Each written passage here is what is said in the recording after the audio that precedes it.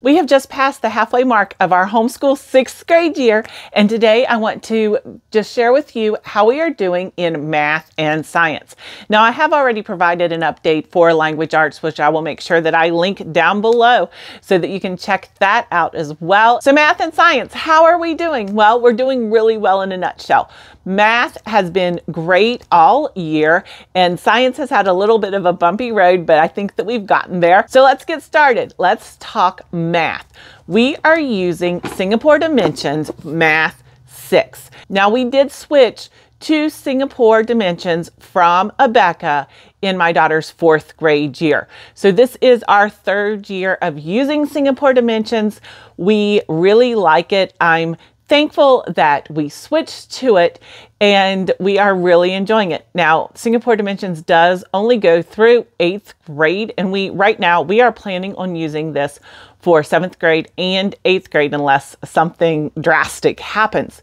Now, Singapore Dimensions 6 is set up like the other Singapore Dimensions, where you do have an A and then a B for the different semesters. So the first part of the year is A, second part of the year is B. And then we have a textbook as well as a student workbook. I also have the teacher's manual. I do have a flip through of this entire system, which I will make sure that I link down below. So make sure that you check it out and you can see how Singapore Dimensions is set up. But overall, we are doing really well. My daughter likes it. I was talking to her just today about if she wanted to continue with Dimensions into 7th grade or if she was looking for something else. And she said she definitely wanted to continue Dimensions, that she really likes it. And so I'm very happy to hear that. A few things to note about Dimensions 6, which I did not notice in 4 or 5, but I have noticed in 6, is that at the end of each chapter, they have what is called a problem-solving corner. And basically what it is learning to apply the concepts that you have learned to pretty difficult problems.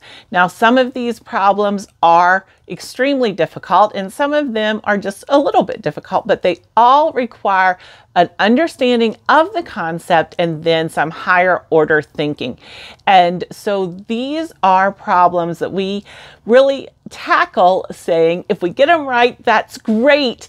If we don't, we can just learn from them. It's not a big deal if we don't get these right because they are really some higher level thinking problems, but it's good to stretch. And so I'm thankful that Dimensions does that. I do like these. At first, I was a little overwhelmed with how difficult they were, but we have grown to really appreciate the fact that it does encourage some true problem solving and some true thinking about the problems.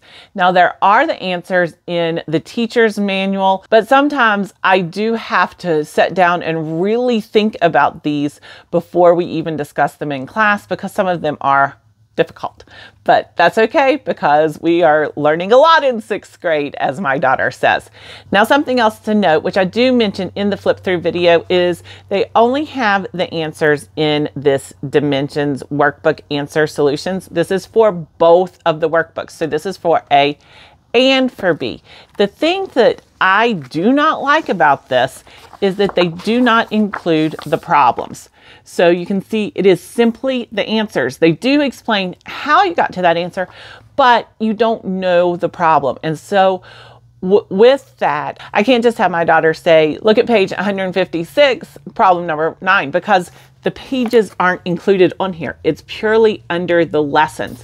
So this is something that is a little bit challenging when we are discussing the problems and going over them orally, but that's okay. We are making it work. It is not something that is worth me scrapping Dimensions because of this. It is just a speed bump that we have to overcome. Now, speaking of speed bumps that we have to overcome, my daughter, for whatever reason, decided that she was going to forget some of her multiplication tables. I really don't know why, because she uses them quite frequently, but she was just having a hard time with multiplication tables. And so what I did was I purchased this dice set, And we would take out 2 dice. And so I do have a 12-sided die. I have an 8-sided one. We do have the regular 6. And then also there is a 9-sided die in this packet. And so we would take 2. I would set the timer for about a minute, and she would have to roll these and then say the entire problem. 11 times 1 equals 11. 12 times 11 equals 132. And so as she rolled them, she would say the problem, she would say the answer, and I would keep track of the number that she got right. Every time she increased by 4 within that minute, she would get some kind of prize. Now, the prize is specific to my daughter. It's things that she likes, but it was never something that cost a lot of money or anything like that. It was just an incentive for her to be able to do this faster and to be able to remember these multiplication tables.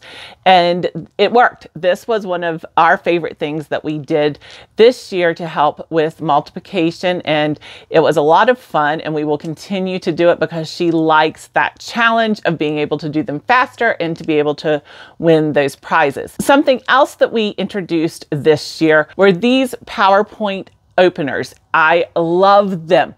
They are amazing with review and just really fast openers to think about math, get you start to think about it and get you in the math mode. They have different ones for Monday, Tuesday, Wednesday, and they all have a theme. So Tuesday would be True or False Tuesday. Then you have Think Tank Thursday, etc.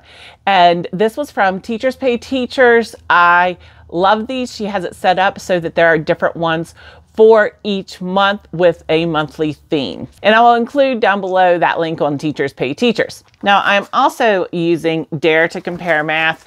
This is a workbook from the Critical Thinking Company, and we are just using this very slowly. It has 3 problems per day, and it's all about comparing things. Which one's longer, which one's heavier, which one's faster, which one doesn't belong. And it is a lot of really great review as well as logic, and that is one of the reasons that I decided to go ahead and use this workbook this year. It is for grades 6 and 7, and we'll be using this year on into next year. But I do like the logic that is behind Dare to Compare Math.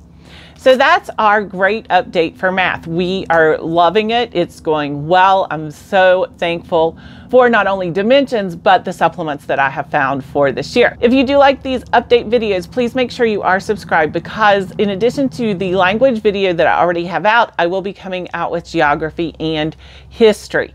Now, speaking of geography, we are doing My Father's World, Exploring Countries and Cultures for geography. And in it, they do include some science, but it's not a lot of science.